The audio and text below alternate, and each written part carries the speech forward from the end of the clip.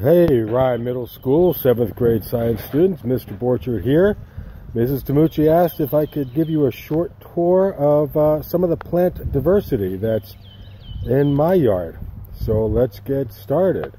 Up here over my shoulder, those beautiful tall trees back there that are just beginning to bloom, those are my maple trees. If I bragged about my maple syrup, well, those are the maple trees that I get it from. And now over my other shoulder, the tree in white flower, that is a pear tree, a Bradford pear, and hopefully it'll give us some more delicious pears this year. Okay, what we also have right over here in front of the maples is a little cherry tree, beautiful pink flowers in the spring. And then if we turn it around, this large thing right here is a crabapple tree. Beautiful dark pink flowers in the springtime. So what I'm going to do is turn this camera around and give you a view from the other end as I head over to my front yard. Okay, now we're in the front yard. Looking over to the side, you see those beautiful tall Norway spruce trees that make a nice border between myself and the neighbor. And then the little smaller trees in the front of it in white flower are called shadbush or serviceberry trees. Nice spring flowers there. Sliding over to the left, there's a stand of white birch trees standing up. And if you notice all the logs laying on the ground, unfortunately, those were my English spruce trees. I needed to get cut down because they were infected by a virus. Viruses specifically hit the English spruce tree, so they're down, but the Norway spruce trees were not affected, and they're still beautiful and healthy. Moving around the front yard, the yellow bush in the back, most of you are familiar with the forsythia that are in bloom right now. The tall tree hasn't come out in leaf yet, is a hickory tree with some hydrangea shrubs below it. Next to that is a white flowered Washington hawthorne tree. Beautiful tree. In fact, we planted that 20 years ago when we first moved into the house. Look how big it's gotten. In the foreground, we have what's called an Andromeda, sometimes called a mountain laurel, which is a beautiful little shrub. Behind that is a hydrangea tree, which will soon be coming out in leaf, and later on big, beautiful, puffy white flowers. And now in the foreground is a lavender patch. Gives us some beautiful smelling lilac when it's in bloom. More in a minute. Okay, now we're looking next to the front door of my home, and these are a couple of boxwoods that are beautifully landscaped by my wife to have a beautiful form. They're usually used for hedges or decorative, and we are decorating the front of our house with them. Next to that is a cedar tree, a Hinoki spruce they actually call it, and we planted that also when we moved in, and look how tall it's gotten in 20 years. Now we're going to walk around to the side of our house. And you can see along this bed here, a whole bunch of irises. These are going to be blue irises, and they're going to be absolutely gorgeous when they're in bloom. Working our way down towards our actual gardens. More irises in the corner. And then this one here is a dwarf Alberta spruce. It's a slow-growing spruce tree, and it's going to be beautiful for many years to come. Now to one of our formal gardens. This, my wife likes to think, is our bulb garden and our perennial garden. You see all kinds of bulbs coming up. Okay. We got the beautiful blues in the front. Our tulips are in bloom right now. Right behind them is a tree peony. It's going to have gorgeous peonies coming up in a couple of weeks. Moving our way around, an interesting patch of fritilia, also known as the snakehead flower. That is gorgeous. Next to it, going to be climbing up this trellis, will be a clematis. beautiful pink flowers. And here we go. We still have lots of daffodils left in our garden. A very common bulb. We've seen daffodils all over the place this spring. Lining the front, again, more of the blue bulbs, more of the snakeheads. And as we work our way around, many small bulbs here, a couple of rose bushes, more irises, and over here in our little side garden, another cherry tree. Beautiful pink blooms in the spring. They're faded now to dark pink, and the leaves are just beginning to come out. Okay. And this is under the cherry tree. We've planted asparagus in those 6 holes that you see. In front of them is our chives, a small rhododendron, and there again is our hydrangea tree.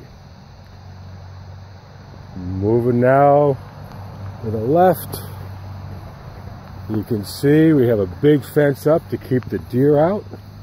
Okay. And we've got more gardens over here.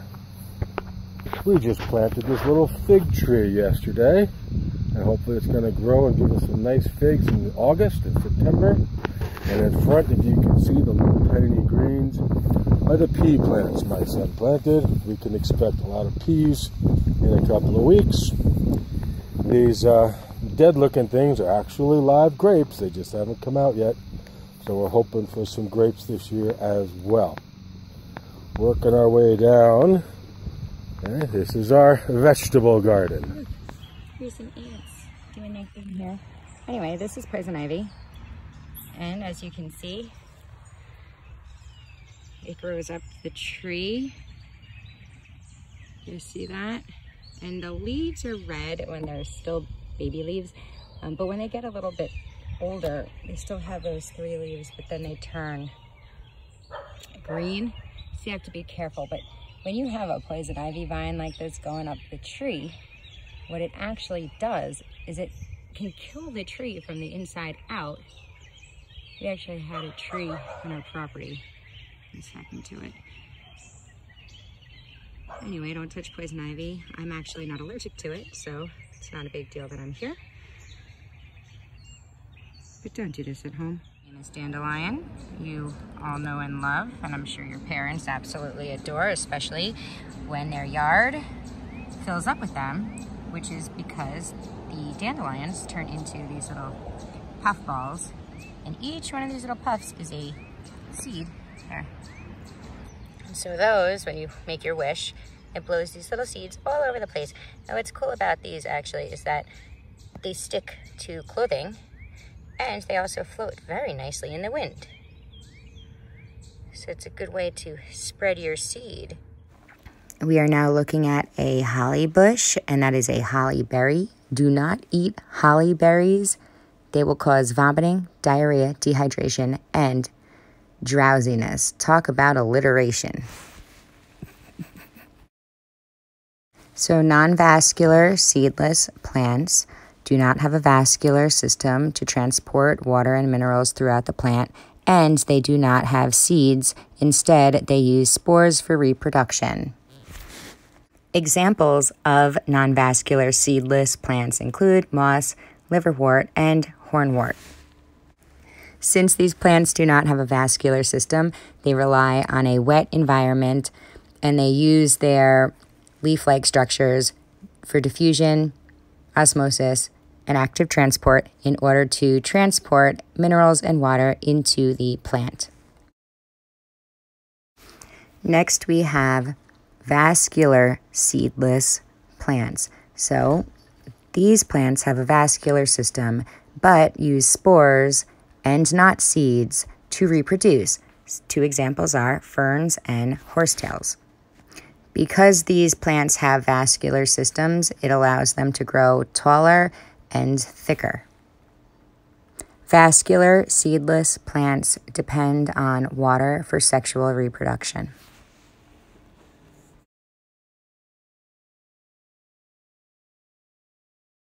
And by far, the most popular plants that you are most aware of are Angiosperms and Gymnosperms.